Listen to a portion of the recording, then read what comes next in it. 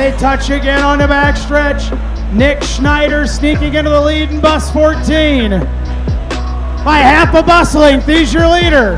Getting towards the end of the bus race. Oh, they touch again. We got bus parts flying. Welcome to this episode of PitTalk TV. We had a wild night tonight at the Rockford Speedway. We had several divisions of cars. We finished up with the wild school bus race, and now we're down here in the pits, and got something really unique I want to bring to you. We see them on a track every once in a while, but we don't really know a whole lot about them, and that's our American Super Cups. I'm here with Mick Ellis, and Mick is the president of American Super Cups, and I noticed you got AmericanSuperCups.com on your car, so if anybody really wants to know more, they can go to your website and see more. Yep. So we got Mick down here, and we're going to ask him a couple of questions about Super Cup. So first off, it looks like a toy, but it's not a toy, is it? No, absolutely not. It's got a full suspension on the chassis, and it's literally a half scale. So everything within the car, tubing and everything, is one half of what a normal size car is. Instead of being 16 feet long, it's 8 feet long. Instead of being 8 foot wide, it's 4 foot wide. So basically everything is scaled just like a stock car. So we basically copy a stock car. What kind of engine? It's got a Honda GX 390, 20 horsepower. Out at this track, we're probably running about 60, 65 miles an hour. Inch and 3/4 off the ground. Inch and 3/4 off the ground? Is that what you just said? Yep. Running 60 mile an hour? Yep. Door to door, nose to tail. It's pretty exciting. Is it fun? Oh, it's a lot of fun. So, I mean, you're not a kid. No, but far from it. But you have kids. What's the youngest that you have? We start at 10, and then right now are probably in the mid-60s for some of our drivers. We won't go there, but yeah. But it's I've seen a couple of drivers use this division as a stepping stone into stock car racing. You know, I've seen a couple of them step out of this. So I know one stepped out into a late model, and so this series. Do you guys travel? Yeah, we travel. Basically, Rockford is pretty much we consider our home track. We do the Dells, Slinger, Golden Sands, Toma. We kind of select tracks that we like to go, try and challenge ourselves, go on different tracks. Depending on where the drivers come from, we try and, but every year it kind of changes a little bit. But yeah, we try to stay in the Midwest area. Okay. All right. And tonight we had, what did we have tonight? 10? We had 11 cars tonight. 11 cars? Yep. I have currently have 18 registered drivers. They don't all make it. You know, I have drivers from Wisconsin. We got a guy up by Minnesota, Iowa, Indiana, Illinois. You know, so they're all over. So not everybody comes to every race. We kind of scoot around from all over. So, but we try and have around 12 to 15 as our normal car count. That is excellent. Well, it's they're fun to watch. And they're fun to be around. And when you really get up close to them, they're not as big as you think they are. No. And then when you see a full-size person get out of one of these, you know, it's like, oh my gosh. So Max is probably about 6'4" driver height, and then weight-wise, probably 230, 240. Total driver and car has to be 715 pounds. So everybody's on the same level playing field. So if a kid's racing and he's 90 pounds, you got to have the extra weight to get you up to the, so that way we're all the same weight. Okay, well that's excellent. Well, it's a pleasure to get down here and talk with you and hear a little bit more about American Super Cups. And so if you want to know more, go to the website, AmericanSuperCups.com, and everything will be there for you that you need to know. And hey, thanks a lot. Appreciate it. All right. This was an exciting night. This young man standing right here next to me, not only did he win a heat race, but he won the feature tonight with the American Super Cups. This is Peyton Gladowski. Did I say that right? Yeah. Okay. So, first off, how old are you? 11. What grade are you going into? 6. You're going into 6th grade and you're already racing cars. How long you been racing Super Cups? 1 year. This is my second racing the mini cup cars. What did you race before that? Go-karts. Mm-hmm. And then before that, snowmobiles. So you're 11. You've been racing Super Cups a year, so you started that at 10. How long did you race go-karts? 5 years. So at 5 years old, you started racing go-karts, and then snowmobiles before that. Yep. So you've been racing a while. Yeah. So you're one of the old timers around this thing. No, not exactly. Tell me a little bit about your car. Well, What if I didn't know anything about your car? Tell me something that you find interesting about your car. the motor's in the back. What kind of motor, do you know? A Honda GX390. Okay. And how fast it go? 60, 70, 80, 90, 100-ish, yeah. 60 and Yes, 100. it goes up. How much does it weigh? 725 pounds with me in it. You got this thing nailed down, because I was just talking with that gentleman over there, and those are all the same answers he gave me. So, was this your first time at Rockford Speedway? Third. Third time, but this is the first time that you've had any wins. No, this is my second win here. Okay. I had a win last year here. What kind? Was it a feature win or a heat win? A feature with CSR. Oh, that is so cool. So, how did you come up with the 88?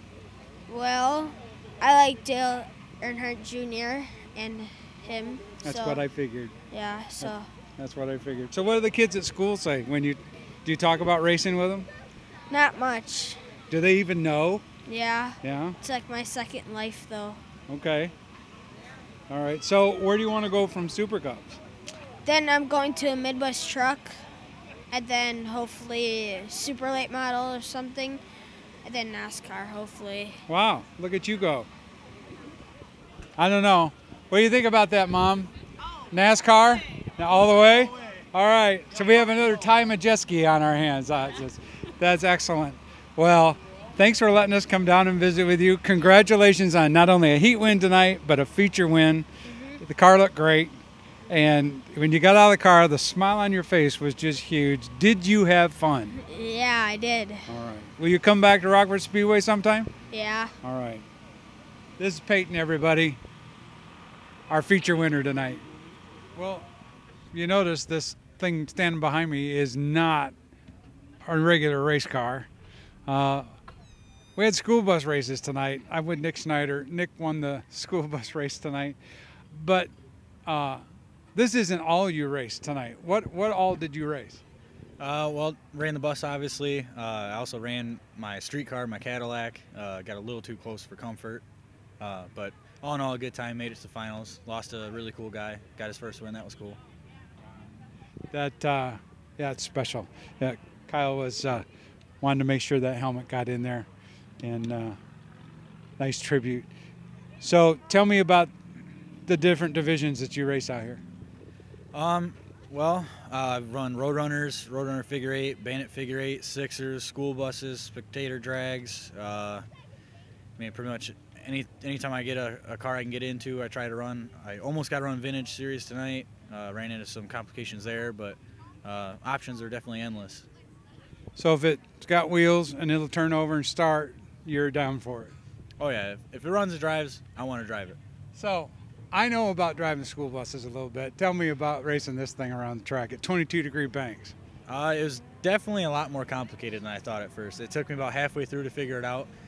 In a normal race car, you get in, you turn the wheel about halfway, and you're good. In this, you turn halfway, and I almost knocked the wall down. So then you got to crank it a lot more, and then I'm sliding out of the seat, and I'm holding on outside the window, getting bumped into by the other buses. I mean, it was definitely exciting. You guys were doing a little bumping and banging. You said that most of your windows down the side are gone or shattered? Yeah, the window and the door on the sides busted out, hanging, shattered probably 3 of them. One's hanging from the roof.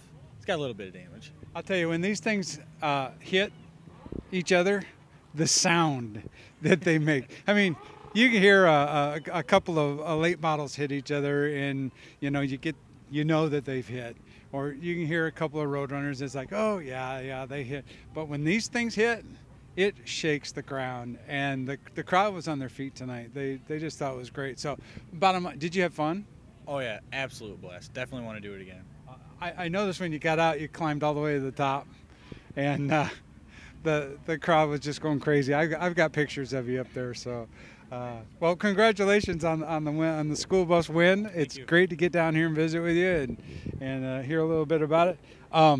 What about the school bus figure eight? I definitely want to do it. I got to get the official word from the track, but if they allow me to, I'm going to. Sweet. You heard it. All right.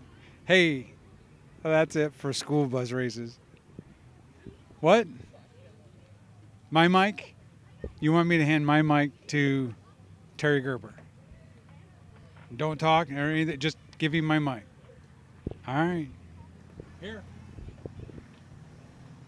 It's about time somebody gets a real job. Just wanted to tell everybody what we did tonight. As you all know, last year we did the whole Racing for Autism thing. There was a lot of drivers, crew members, fans, sponsors involved in it. We took kids that had autism.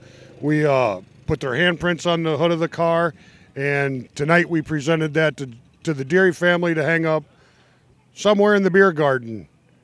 And that was a pretty cool thing. That was something we were going to do from the start of it, and we finally got to do it tonight. And as you can tell, this has been a family event as well as pretty much a whole track event.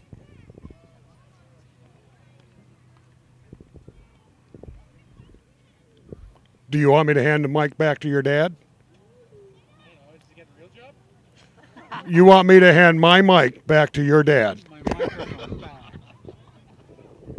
You know, it was really fun to be a part of the Racing for Autism. We were there when you guys took the car out, had the kids put their handprints on the hood, and I remember thinking, well, Terry's driving. I hope that hood makes it through the season.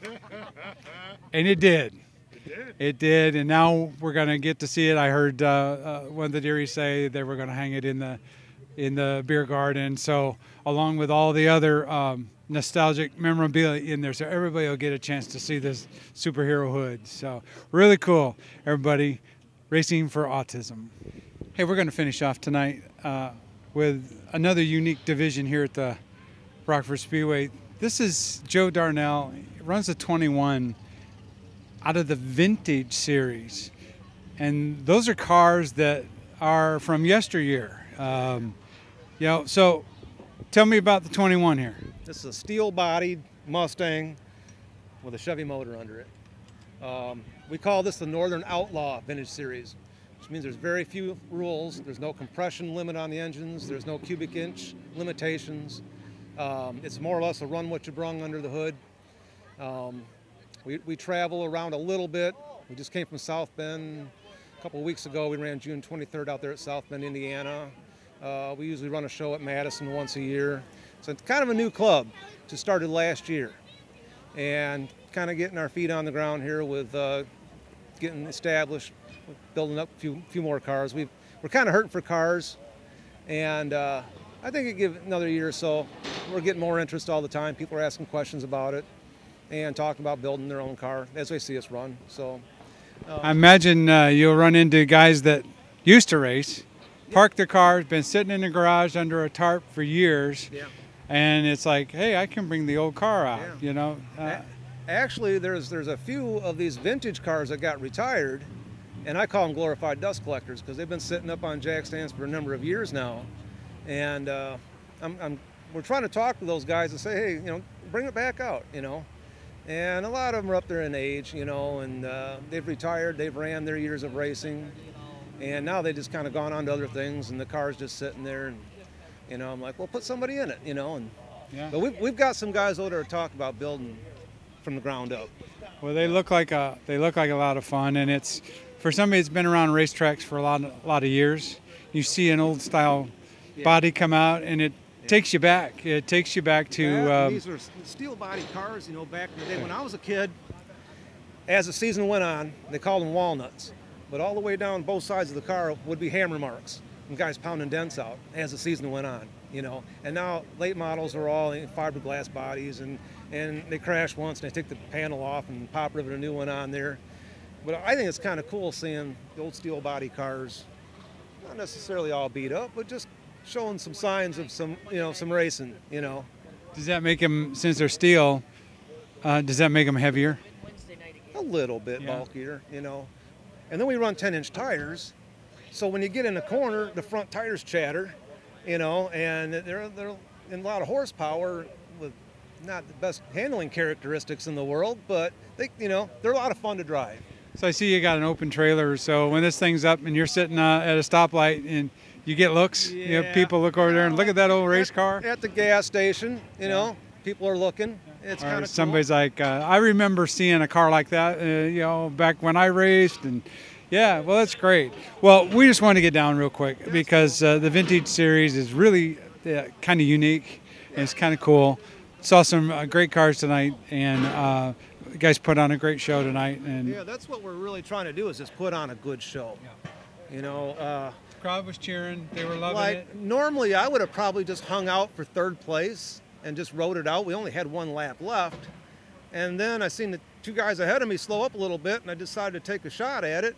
And I went down the bottom and thought I'd be able to, you know, make a line off the bottom there, and then the right rear tire grabbed all of a sudden and sent me around. Wow. But, you know.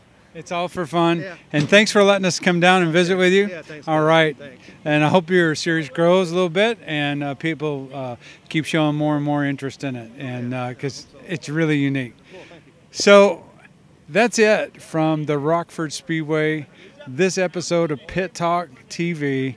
What a night of racing we had. Thanks for joining us. There you have it.